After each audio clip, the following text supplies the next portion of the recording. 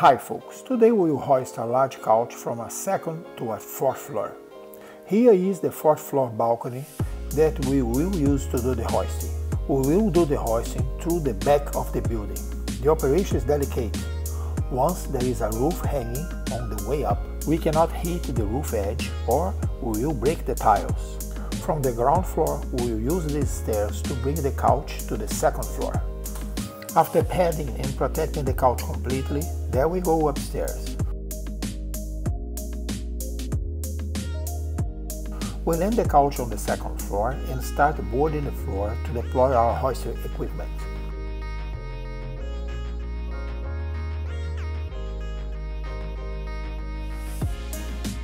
Before hoisting the sofa, we perform a test and simulation. There is our hoist fully deployed.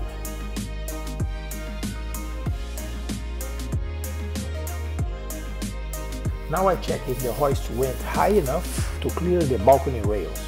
It's time to position the couch on top of the hoist and secure it with tie-down ratchet. It is show time.